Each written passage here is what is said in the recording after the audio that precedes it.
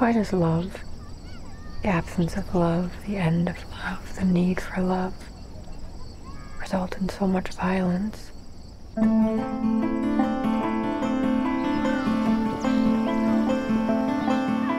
It was all waiting to happen before it happened. You could look back and follow the breadcrumbs along the path that led to violence.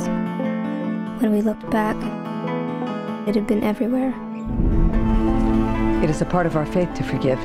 We would be forced to leave the colonies if we do not forgive these men. None of you will listen to reason. We know that we've not imagined these attacks.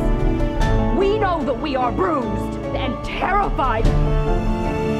Hope for the unknown is good. It is better than hatred of the familiar. And we cannot endure any more violence.